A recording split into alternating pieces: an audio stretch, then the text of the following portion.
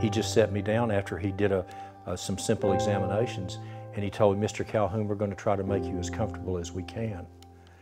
And I said, "Wait a minute, is this a terminal disease?" He said, "Yes, it is. You have a terminal disease, and you won't survive this, and you have 2 months to 2 years to live."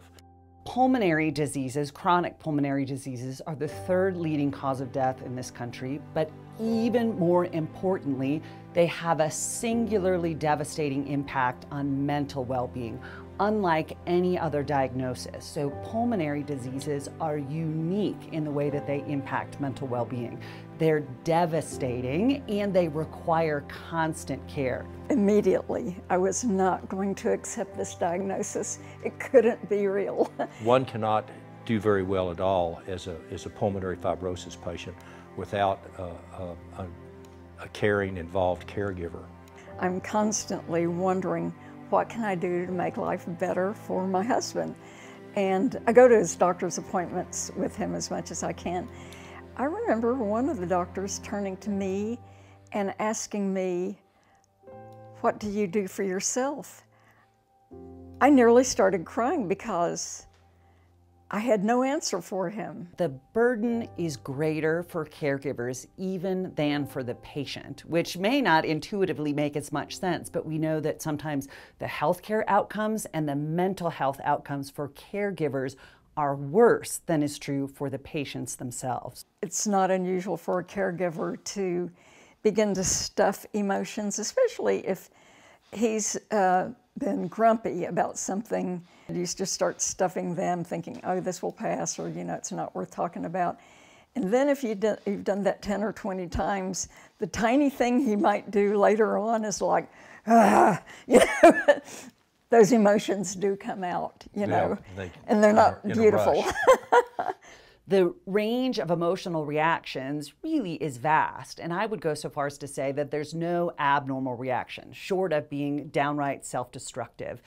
Importantly, though, what you see in the dynamics in partnerships, for example, so in a couple where one of those persons is a caregiver to the other, is that they're going through those stages of reactions in very different ways and at different times. It's almost never the case that a patient and their partner caregiver are experiencing the same reaction at the same time. So allowing each other a bit of grace to have those reactions is really the key to a successful relationship in that way.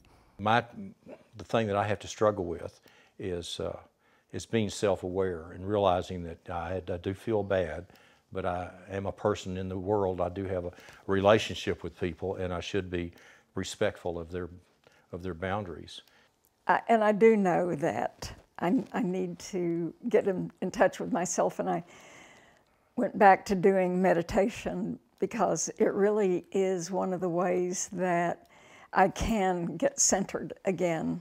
So yeah, she carves out her own space, and I try to respect that as much as I can. She likes her quiet time in the morning.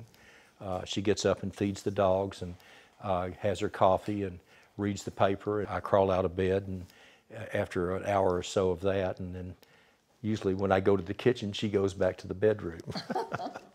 We do things together, and we also have our alone time. She encourages me to go out to the studio. I am an artist, so I like to paint. And now that I'm retired, my passion still is art and making art.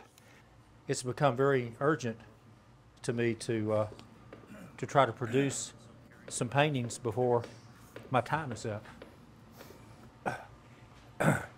It's as important to me as breathing. My advice to other people who go through this diagnosis as a couple would be to get to a support group as soon as possible, where you can talk to other people who are like you, who are fighting this disease, making lifestyle changes. They need inspiration, they need information, they need to know what's in store. We're constantly reminded that we're not alone. I think of support groups as the #1 first line of mental well-being. You're looking for your people, people like you that understand.